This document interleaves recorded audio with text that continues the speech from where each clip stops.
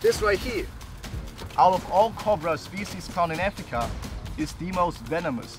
And bites are often fatal. So this snake right here is highly neurotoxic and it moves away. You see that? So they're not coming for me. You see, I'm right here. Snake, I'm here. I'm gonna tell you what, one of the most beautiful snakes on the planet. And as long as you avoid them, as long as you try to get away from them, move back slowly, you will never, ever, ever have a problem with a snake like this.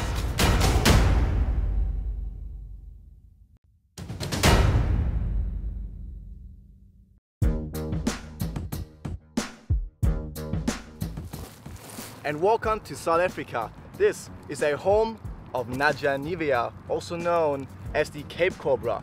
And this snake right here is the number 3 most venomous snake in Africa. Today we're going to get it out of this bucket and we're going to have a look at it, because in this area here, in the Limpopo area, the snake will not be found. As the name suggests, it's mainly home to southern South Africa in the Cape area. So this right here, out of all cobra species found in Africa, is the most venomous.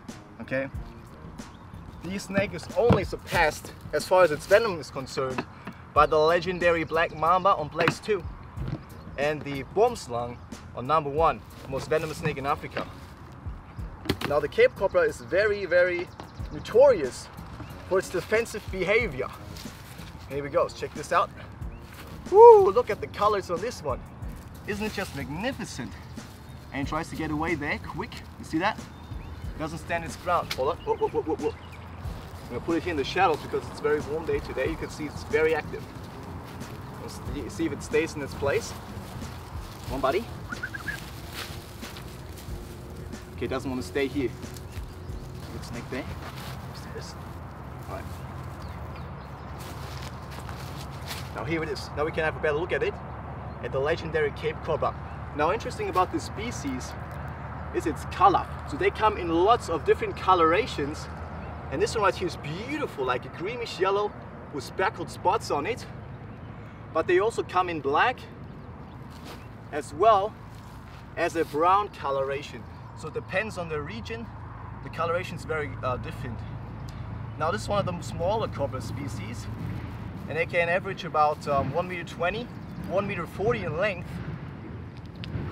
And unfortunately though, a lot of people in the Cape area get bitten by this species right here, and bites are often fatal.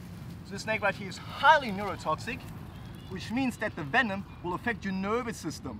Okay, so the way you're going to die is because of respiratory failure, and death can occur in just 1 hour, sometimes about 2 hours, 3 hours, depending on many factors. For example, how much venom the snake injects, but also where the snake bites. Like bites in the upper body or head are very, very bad, because you can't get a pressure bandage around. And even though it bites on the arm or on the leg, which it 99% of the cases does, the venom is very, very rapidly absorbed by the body's tissue, which is very unfortunate, as some people actually die before they can actually get anti-venom for the species right here. Now they of course prey on rats and mice, but they might as well also take down anything else that they can swallow, any other mammal like moles or also birds.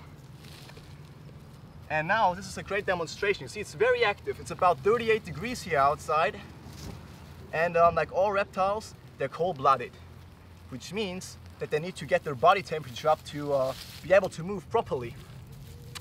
Now it's just trying to get away from me here. You can see that.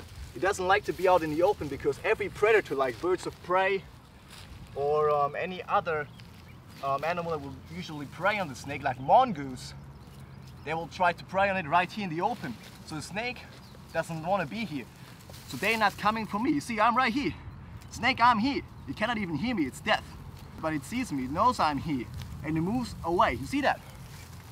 It moves away, completely away from me. It's not biting me. And right now it's completely relaxed, not showing me any defensive display. Like all cobras, they spread a hood. Look at this one, it's calmed down now. There's no hood, it's relaxed. You see, it's relaxing with me right now. I'm gonna tell you what, one of the most beautiful snakes on the planet, as well as deadly. And there you can see a little bit of a hood. And that is a defensive display, not an aggressive behavior. Gotta let it go here. And of course, as you can see, without the hood, they look just like a normal snake. Beautiful one. And the interesting fact, as I said earlier, the Latin name for the species is Naja Nivea. And Nivea is like a body lotion brand, right? So I call this snake Naja Nivea because of the shine of the color. So you can see the coloration of this snake is not only very beautiful, but it's very shiny. So people gave it the name Naja Nivea because of the shine of its scales. Can you see that? The reflection of the sun. No snake is ever wet, not even slimy. It's just a reflection of the sun on the scales that you can see. And look at this one, absolutely magnificent. The Cape Cobra. One of the most beautiful snakes in the world. One of the smaller cobra species, by far the most venomous species that you can find here in Africa. Absolutely incredible. Beautiful snake. So if you're ever in the Cape area and you encounter a snake like this, the best thing for you is just stand still. They don't have a good eyesight. So snakes, they rely on movement. So if I move a lot like this, now it doesn't even defend itself anymore, doesn't spread a hood because it's calm. But what they usually do is they spread a hood and they stand the ground. And as long as you avoid them, as long as you try to get away from them, move back slowly, you will never, ever, ever have a problem with a snake like this, okay? They only bite you if you try to catch or kill. So never do that. Always stay out of their way, leave them alone, they will leave you alone. Beautiful snake, just enjoy the color. We should rather have more respect for these animals rather than fear. This is why I'm here, this is why you're watching this, because I want to educate you on these animals. I want to show you their true behavior, and I want to show you what to do when encountering them, so you're not going to be one of those people that are going to be bitten and everyone's going to see in the news, oh, another guy got bitten, because that's bad. That is what spreads the bad news about snakes, and that is why their reputation is just so bad, because people just don't understand them. The Cape Cobra. I'm gonna put it back in its bucket now. It's pretty warm on the outside here. Come on, buddy. Woo, check this out. Whoa. Come on.